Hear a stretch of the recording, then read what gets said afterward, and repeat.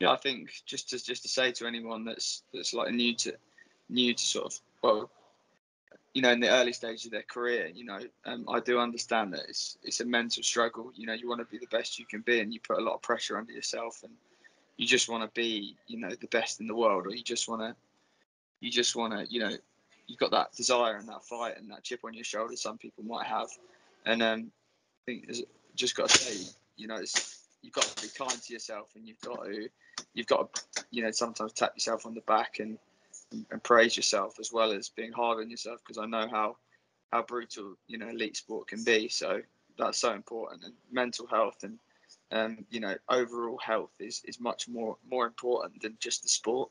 So you've got to think of that as well. It's not just about winning. You've got to win, but be happy.